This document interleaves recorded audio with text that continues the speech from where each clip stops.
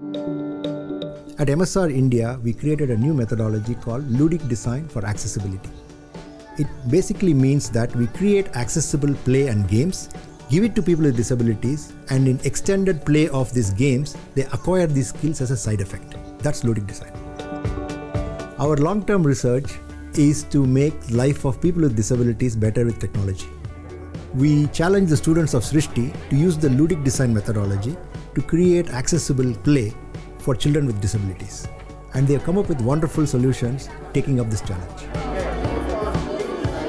Young aspiring creative practitioners from Srishti Institute of Art, Design and Technology got fully committed to a project like Play for All.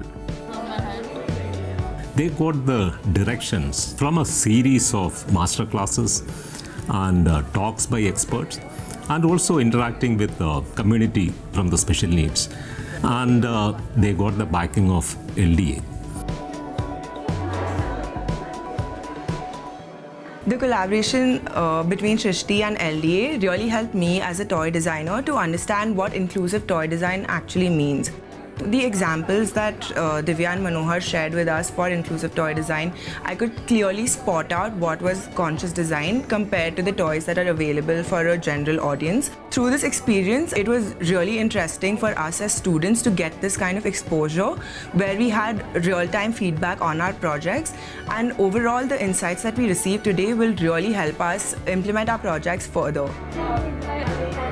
Working on this project has been really fun and exciting, as I've really learned to look at design through a more nuanced lens through multiple interactions with the beneficiaries. And taking all my learnings forward, I will really look at design through a more inclusive lens.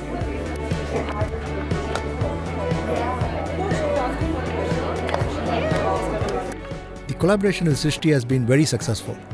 The energy and creativity of the students, combined with their design skills, along with playfulness, which is central to Ludic Design, has resulted in wonderful toys and games that will benefit children and young adults with disabilities.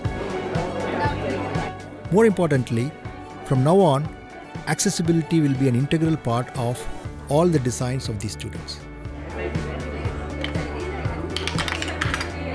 We intend to continue similar collaborations with many other design schools in India so that the Ludic Design for accessibility is included in their curriculum.